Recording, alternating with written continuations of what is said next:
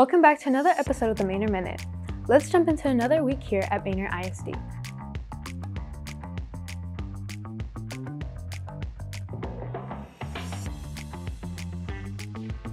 Enrollment is officially open. No matter which pathway your scholar is on, there will be a fit for them.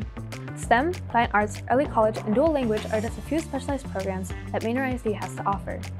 Make sure to head over to our website to experience our virtual open house. Here you'll find an inside look at all our unique 18 campuses.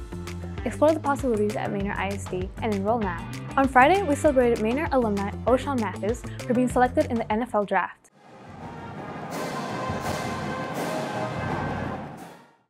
The entire Manor community gathered for the Red and Black Day pep rally.